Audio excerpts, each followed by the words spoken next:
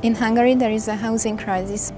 If a family cannot provide housing for their children, these kids are often taken to children's ward. Nem azért vették el a gyerekeket, na most ütöttük, vertük, éheztek, azért, hogy nem volt megfelelő helyük.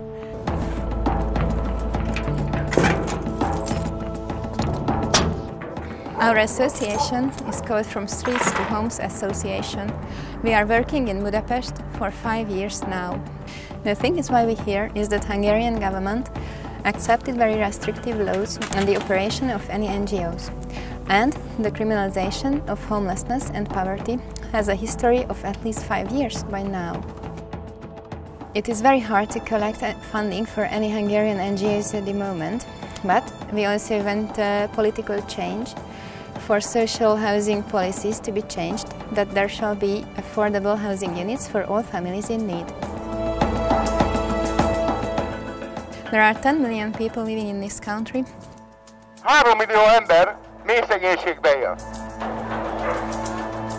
A város mindenkié!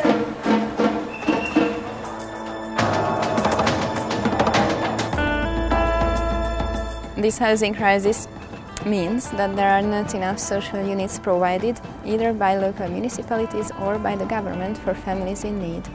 This can even mean the break-up of poor families, because if parents cannot provide proper housing to their children, these children can be taken to ward, which is by law wouldn't be possible.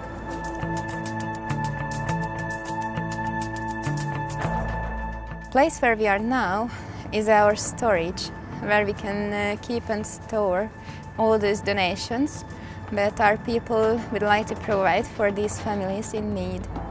We are trying to help people who live out in the streets, especially in self-built shacks in the neighboring forests of Budapest. At the moment, we are able to provide housing for more than 30 people. And we not only provide housing for them, we also provide an intensive social care work to these families. We have a tenant, Horváth Sándorné Krisztina, whose 4 children spent 2 years in children's ward, for the family didn't have a housing to provide them. The mother lived in the forest when we started lobbying at the local municipality for a social housing unit for this family.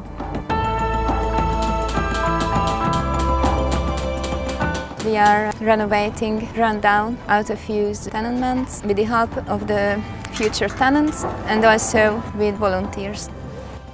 Ez nekem egy öröm, tudok egy sorstársam segíteni. Ez a szobánk. Nagyon szépen megköszönöm, hogy megkaptuk ezt a lakást gyerekekből, mind a 4. Ameddig én ameddig meg nem hallok, addig az enyém a gyerekek.